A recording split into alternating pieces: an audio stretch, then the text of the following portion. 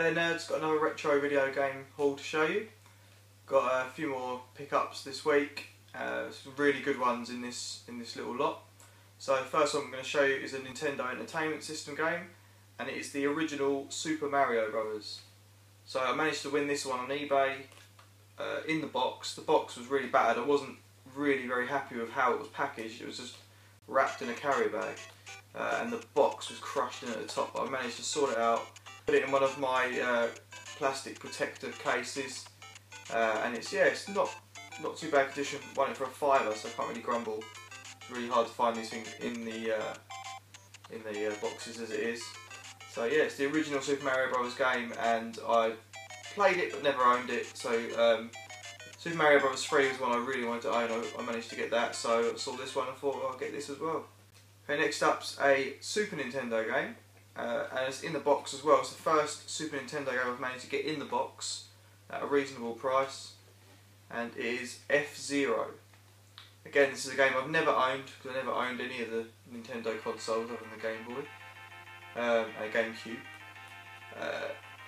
Really cool game. I remember playing this when I was a kid in our local McDonald's. They had a Super Nintendo set up back in the day, and I remember going with my mum to McDonald's, and this was loaded up on there. Me and my brother would play it. It was really cool. It was like a futuristic type racing game.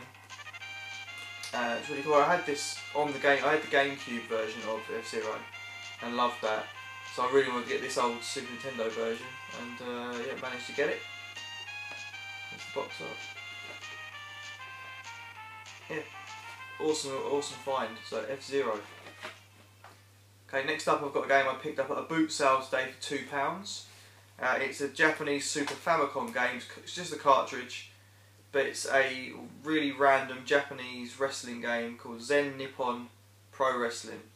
Know nothing about this game other than it's Japanese pro wrestling, and it's very random.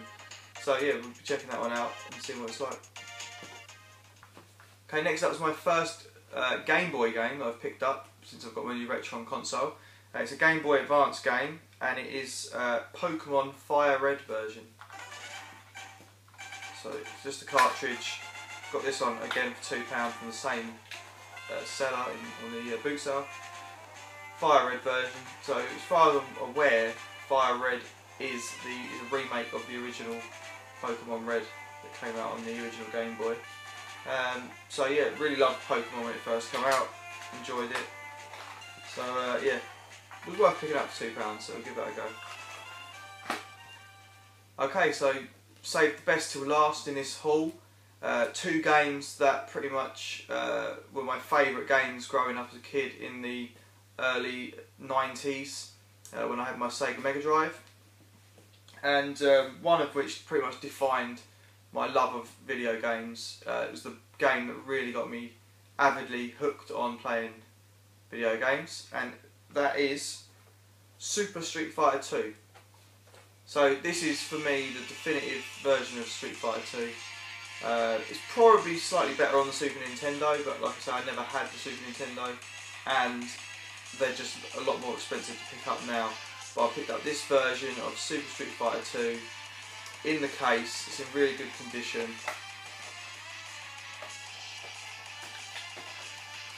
And it comes with the manual. It's becoming increasingly difficult to find games with manuals on the old consoles, but it's all there. It's in pretty decent condition.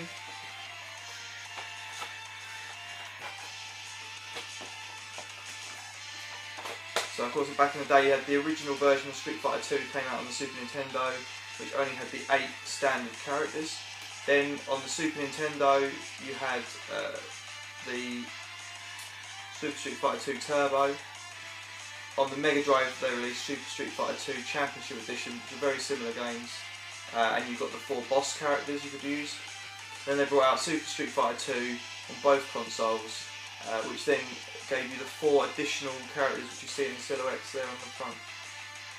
Absolutely loved it playing it as a kid, so yeah, Super Street Fighter 2. Okay, last up's a game I've been trying to hunt down since I got my Retron 5. It was the game that made me buy a Sega Mega Drive in the first place. I absolutely had to beg my parents to get one when I was a kid for my birthday, and I got one. I mean, the Mega Drive I got back then was a second-hand one anyway, because you know, weren't allowed to buy a brand new one. And the game is Splatterhouse 2. So I had an old LCD game of Splatterhouse which I used to play religiously as a kid. One of the little, before like Game Boys and that were really out properly. They released little one game LCD games that you could buy, and I used to play that. And I think I really liked the look of this game because I, at the time, was massively into watching horror movies. Me and my brother, like, we shouldn't have been watching. And this dude obviously has, like, on the original Splatterhouse, it's more like a hockey mask look. The mask in this one's like a weird skull type mask. But yeah, it's a really quite disturbing game, quite weird and violent especially for its time. It's a side-scrolling sort of beat-em-up game, and yeah, I mean, it's really basic. It's a really basic game, but I absolutely loved it as a kid, and been playing it the last couple of days, and yeah, really enjoyed playing it. Love it. So yeah, it's Splatterhouse 2. Okay, I hope you've enjoyed this video, guys. If you have, please give it a like. Leave some comments about the games that I've picked up today, and let me know what you think. Have you played any of these games when you were younger? If you haven't already, subscribe to my channel. I've got loads more retro video game content, as well as other nerdy stuff like my Funko Pop unboxings, subscription boxes. Been doing lots of food reviews recently, so check out my previous videos, and if you enjoy, please subscribe. Okay, thanks for watching, guys, and I hope to see you next time. Take it easy.